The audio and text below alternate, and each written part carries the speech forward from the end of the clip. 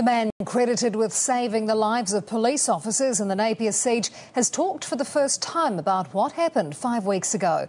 And as Michael Parkin discovered, Leonard Holmwood was very much the humble hero as he turned up at a golfing fundraiser at the Marenui course. He may be holding a crutch rather than a club, but nothing was going to stop mystery hero Leonard Holmwood attending a golfing fundraiser in his honour.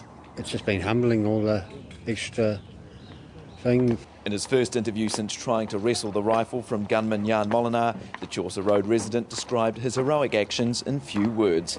Gun being turned on unarmed people. I just couldn't allow that sort of thing.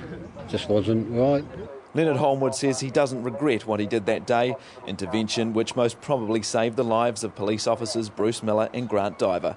Bullet actually shattered my hip and then made a couple of large exit wounds around the, well, people call, if I can say it, they can call me half-assed now because I only got half of the cheek left. Bruce is the senior club champ here, so he and his golfing mates were also enjoying a bit of good humour today.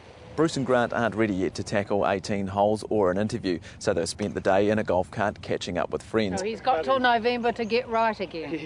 Well, what else to say to Grant? That's when we start again. I'll just be swinging a club, buddy.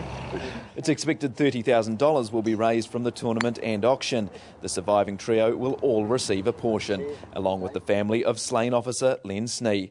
The proud sportsman today represented by both his sons, Joe with the driver and Sam with the newborn granddaughter Len will never meet. Michael Parkin, One News.